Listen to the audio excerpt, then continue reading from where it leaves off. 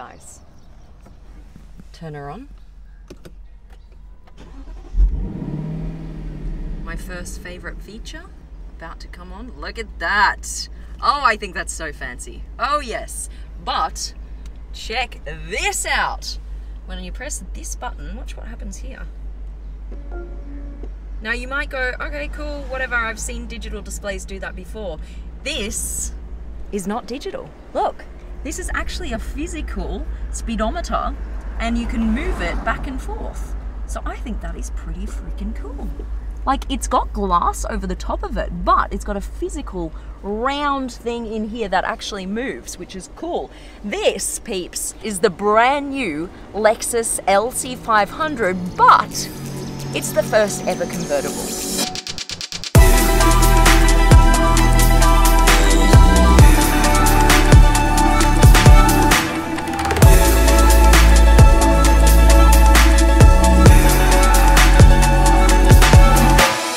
Alright guys, and welcome to the Supercar Blondie channel. You might be wondering, what on earth is a Lexus doing here? There's a very simple reason for that. I saw this car on the road when I was driving and I was like, damn, that car is good looking. I have to review this car. Like, I don't know what you guys think, your initial impression, but for me, I was like, woohoo! This car is sexy. This Lexus has a naturally aspirated V8 engine, you guys. There are no turbochargers inside. It's not a hybrid. This is probably one of the last naturally aspirated V8s we're gonna see, and that's what makes it so exciting, along with another few features in here that I'm gonna show you. So, should we hear it? Let's just first put it in Sports Plus mode. So here's the mode shifter over here, which is in a very different position to where it normally is in cars. We're just gonna flick it once, Sports Plus.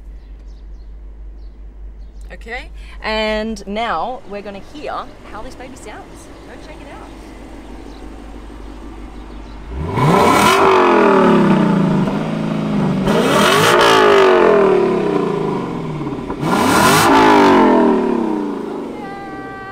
That's what I'm talking about. It sounds so good, you guys. What do you reckon? It is a unique sound. Now, one of the best sounding cars, in my opinion, is the Lexus LFA. I drove that in Sydney, Australia.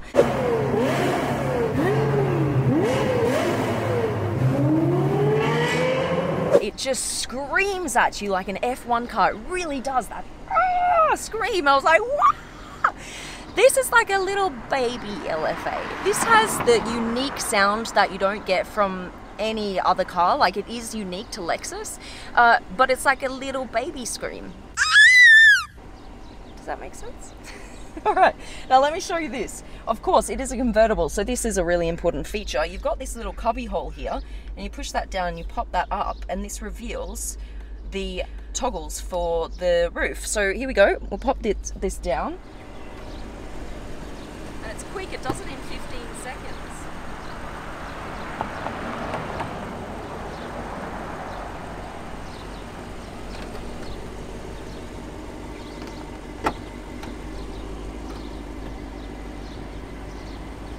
Now the other thing, guys, if you come over here, you've actually got a button here that will wind down all the windows at once. So press this, and boom, they all come down, which I love. Now, that's that. Now you come in here, you push this. This will reveal a little spot. So you got your rego here. Now what's nice is you push this and it goes automatically back into place. I like that feature. This is how you control the infotainment screen. I know lots of people have been poo-pooing this, so I've been playing around with it today to see if it is actually as difficult as people say. It's not ideal. Let's put it that way. It's like a mouse pad, so you don't really know how far across you need to scroll to get to something unless you're actually looking at the screen. If you have buttons, you know, okay, I toggle it once up, toggle it once down, you know it's just gonna move to the next, you know, thing on the display.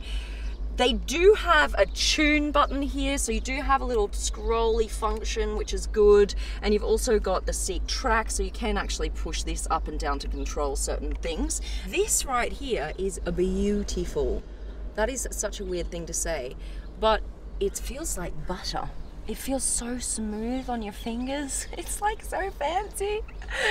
Actually, really, really love the interior of this car. Can we just appreciate the beautiful detail of this seat right here? Look at this stitching. Come on, this is beautiful. It's like a butterfly. It's like a butterfly has spread its wings, and this is the detail on its wings. I love, love, love. I also really love this dash here. So this is one long piece of glass. It's not cut up into different pieces, and what it reminds me of is actually a Rolls Royce. In that you have a real clock face here, and you also have a display here that is actually meant to just look like artwork. This is quite a nice door handle. It's like a fancy butter knife. That's what came to mind. I know, a bit strange, but it's nice. So we're gonna open it up. My next favorite feature is this, peeps. We'll close this off.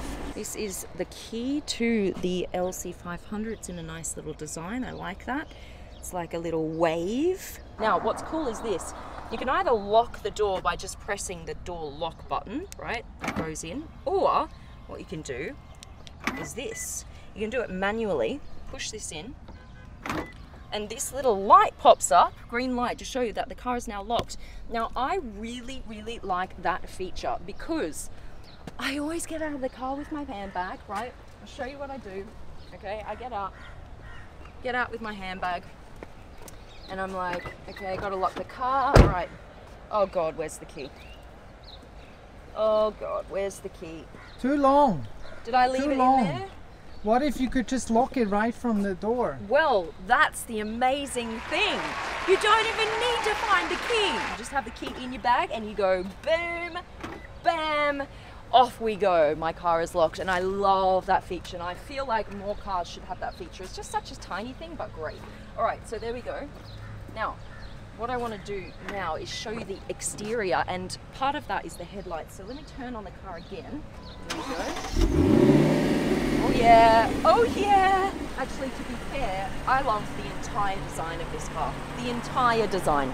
I love it. I think it looks sexy, sexy, sexy. Shout out to Tadao Mori for actually designing something this epic. That is awesome. And a shout out to Philip Klein, by the way, for giving me some cool kicks. Thanks, man. Appreciate it. Love it.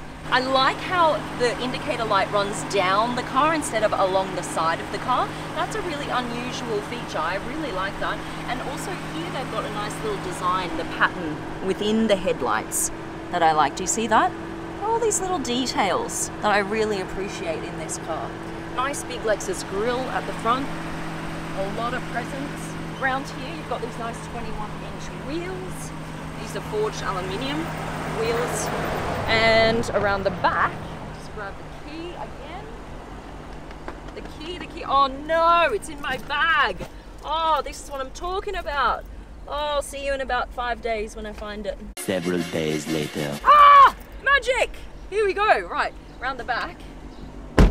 Just show you your boot space. Here we go. What is it with me and buttons? Honestly, I bet you come and do it, and oh, there we go. Yay, it opened. Here we go. Only a little space here because, of course, you've got a lot of space dedicated to the convertible top that has to go in and kind of in this space here. So, not great amount of space, but hey, do you really need it? Probably not. Close this. Now, what's cool is there's a secret button here. Look, if you can't find your key or something, it's in your bag. You press this. Boom! It pops open. I like my secret buttons. All right, now in the passenger seat, this is cool. Look at this.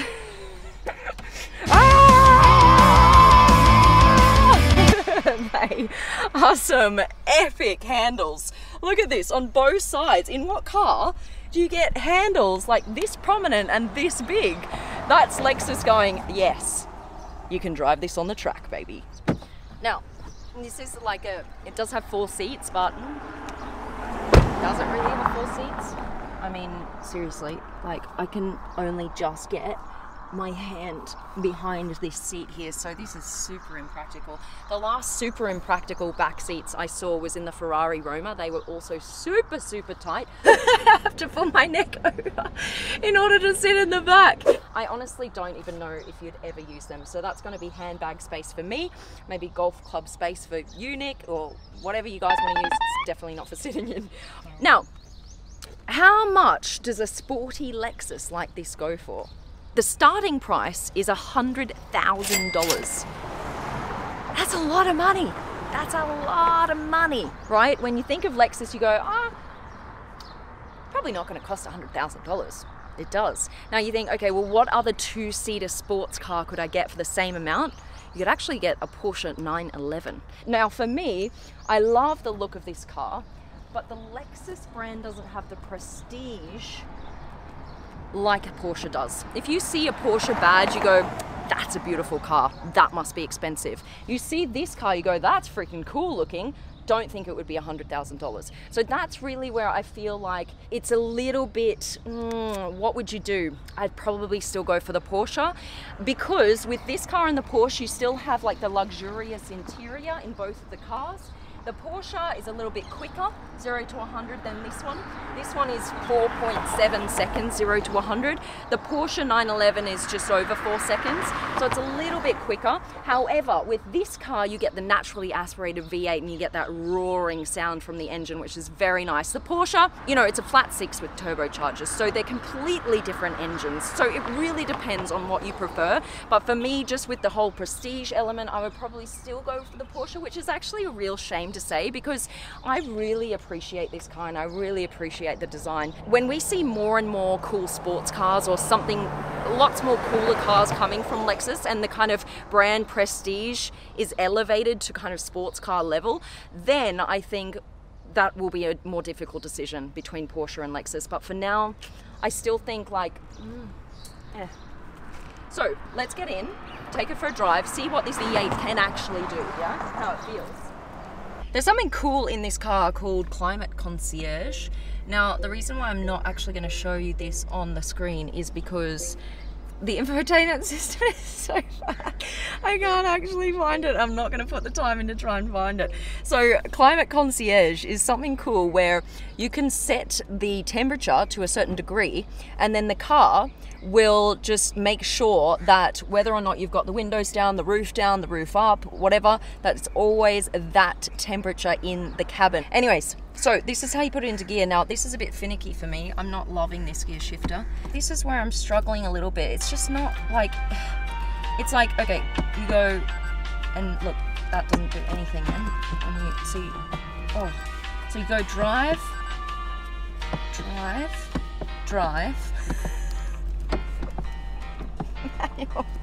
It's not great. It's not great. It's very finicky. Yeah, not my favorite.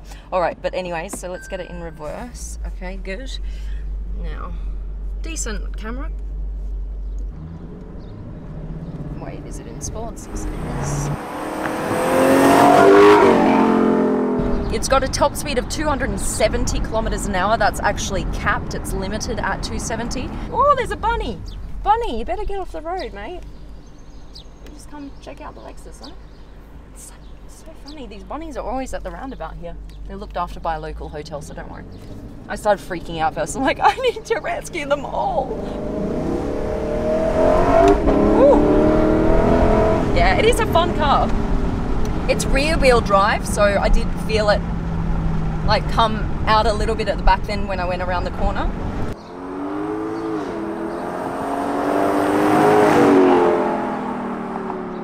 Guys, I like the drive. It's very smooth. I feel comfortable. It feels sporty. I'm just not that taken with the speed, like how quick it is. I feel like it could be zippier. And I also feel like you could get a lot more sound from that engine. I'm a little bit disappointed on the sound levels. But if you want just kind of more of a cruiser, I feel like this is quite a nice option for you.